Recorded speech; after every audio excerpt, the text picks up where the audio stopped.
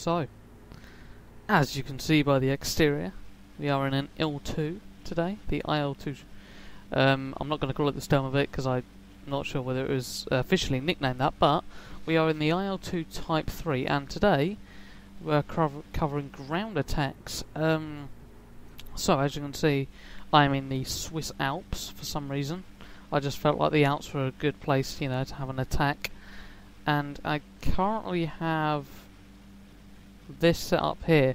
I have 2 bombs and I have 4 rockets and a lot of gun. So what the plan is I'm going to drop into the valley in a minute, and I am then going to make my way towards the target, and we're going to, you know, go for a low-level bombing run. I'm going to come back around. We're going to do something along the lines of a rocket attack, and then we're just going to finish off the targets with guns. I'm probably not going to be doing a lot of talking in the middle, but we're now going to roll over and we're going to go into the valley. So here we go.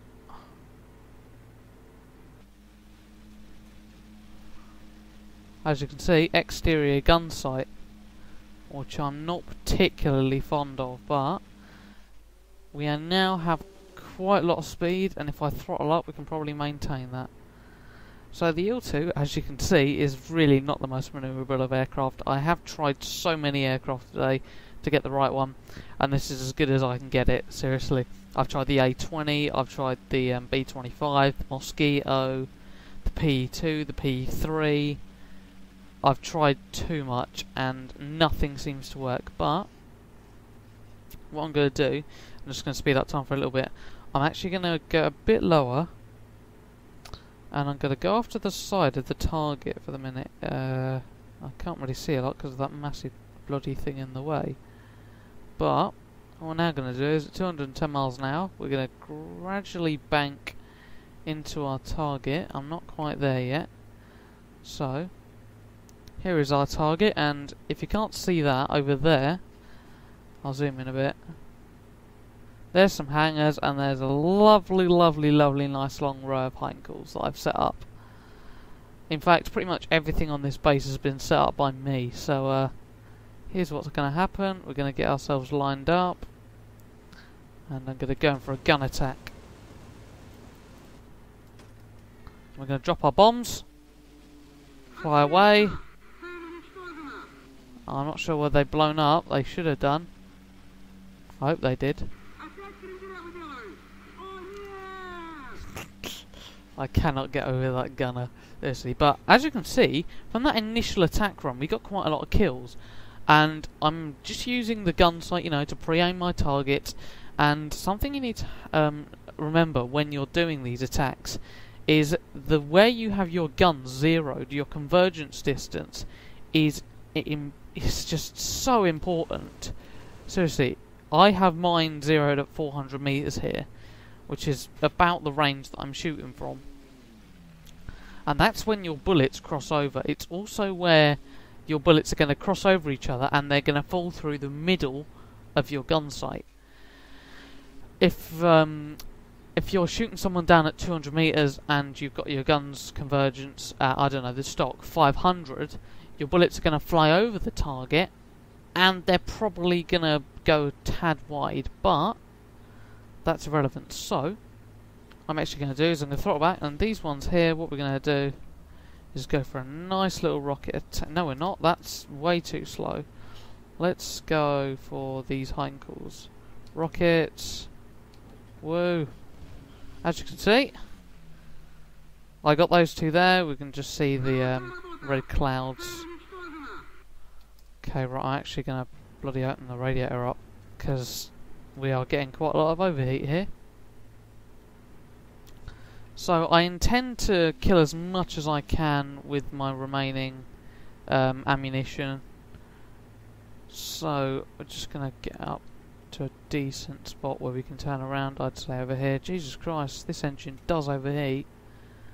And the IL-2 is so underpowered that you just have to run it at full throttle. So, oh, way too much ammo on that target. I'm just going to leave it there. Right, okay. what I'll do is I'll come back around. It's probably not too in-depth, this one. This really is not hard to do. You just need to know where to aim. Well, no, you just need to aim at your target, pull the trigger. Rockets, you do have to compensate for a drop-on. Rockets can be adjusted for flight time, but I would highly recommend just not firing rockets until the last second possible. So, oh, got some condors in these hangars. I forgot about those. I'd say about there. No. Jesus Christ, they don't have to take a beating. Well, they've probably got a lot of holes in them now, but oh well. Okie dokie, so let's just see if I can... Oh wait, was that a 2-time speed? It was. Okay, I'm just going to fly quite a long way away, and then we're going to come right around. That was a nice turn. Right, okay, what's left in this line? A couple of planes.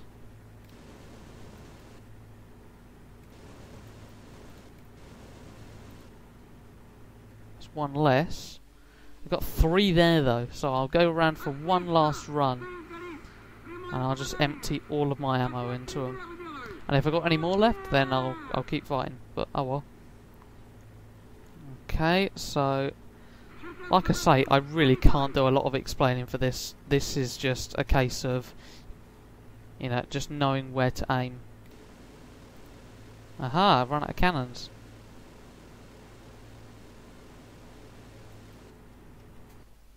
And that is not quite it. I still have MGs. So I will finish off my MG ammo and then I will land. Somewhere else though. Not here. And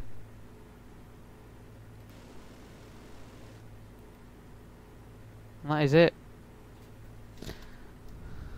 So, just going to go down nice and low. Next to our targets. Oh! Oh, that didn't go well. Ah, well. I think I pushed the stick down just a bit too far. There's like a last minute thing there. But how many aircraft escaped in this little row here? So we've got 3 on that main row. So we killed 7. We killed another 3 here, so that's 10. We got a 109 back here. I think, yeah, we got a 109. But we didn't do any damage to these condors in here somehow.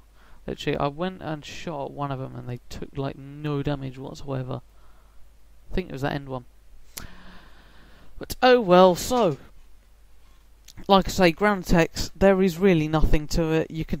It's just a case of drop your bombs when you feel you're gonna hit the target. With ground attack aircraft like the IL-2, there is no sort of middle zone as such that you can just fly and drop your bombs and, you know, you're bound to hit a target. There's no bomb site or anything on the IL-2. If you're flying something like the PE-2, there is a bomb site on certain aircraft, and definitely the PE-3, but it's not worth using it at the altitudes that you're going to be flying at on low-level ground attacks. Rockets, you know, try and use them at the latest second possible. They will, you're going to maximise your chances of getting a kill. And guns, you know, make sure you set up your convergence distances, and you can either go for one long pull of the trigger or go for burst. Something I didn't mention about bomb fuses: set your bomb fuses up so they blow up about 3 to 4 seconds after you've dropped them. This will mean that once they've dropped, it gives you time to get out. Normal bombs, when they touch the ground, will explode instantly. And this means that if you're flying at low level, providing you don't pull away enough, the bombs will explode and they will kill you. So set up bomb fuses, set up your gun convergence distances, and practice, I suppose, because there's no real technique to ground attacks. It's just whatever you feel works best for you. I'll see you in a minute for torpedoes.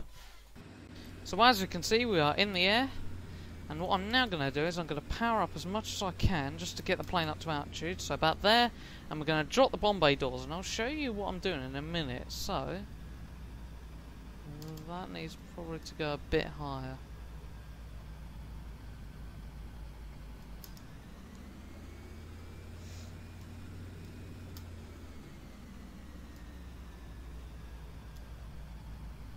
There, good. Okay, so the torpedo has broken into the water and has not broken on entry this time. Well, hey. I didn't actually see what speed it dropped at, actually. But I need to get out of the way of the Bismarck fast, because it is going to start hammering me with AA soon. So, we're probably going to go end up and land. But, if I just open the comms menu up for a minute, as we can see, there's a big line underneath, and it says, height drop 98 feet. That's the maximum drop height that torpedo can be dropped from. Velocity drop, 127 miles an hour. Velocity impact, maximum, 165 miles an hour. So as you can see, there's the hit on the torpedo. And, which basically means, when we drop, we want to be going about 127 miles an hour minimum. And the impact into the water can't be above 165, otherwise the torpedo breaks. The angles, you don't need to worry about. Now, what will happen if none of those conditions are met? Well, the torpedo is going to break on entry to the water. And if you don't know what that means, it basically means that it's going to break. It's pretty self-explanatory. It's just going to break, alright? There's nothing special about it. It will just break on entry. For some reason, frame rate's just dropped horribly. Okay, right, let's see if we can slow down, shall we? Come on. Oh, no. Oh. Oh. Let's bail out of that, should we? Because everyone else is dead. I have no idea what happened there. But anyway, we haven't sunk the Bismarck, but as you were able to see, and we can still see, they are the conditions that have to be met for a torpedo to be dropped successfully. If the torpedo is dropped in stock IL-2, none of these things matter. I mean, it's still good to, you know, think about what sort of speed you want to be doing, what height you want to be doing. I don't think any of these matter in the stock version of the game, whatever version you're playing. But in Ultra Pack, for instance, and mission's over. In Ultra Pack, you have to meet certain conditions, and I don't know why, but the realistic torpedo settings are fairly realistic, and I do like them. You know, they do give you a sense of what it's actually like, but not meeting those conditions will mean the torpedo breaks on entry to into water. Try and find a platform to drop your torpedoes from that's got a level stabilizer. The A20 doesn't have one on this variant. Something like the Heinkel, or I think even the Avenger, will. Because being able to put a level stabilizer on and maintain your altitude, just controlling your speed, is so much easier than having to control both with the stick. So, I hope you enjoyed it. Today's episode. Remember, next episode is going to be complex engine management, so it's all going to be getting a bit complicated from here on in. We're going to have complex engine management, then we're going to have jet combat, and then we get the 2 bonus episodes.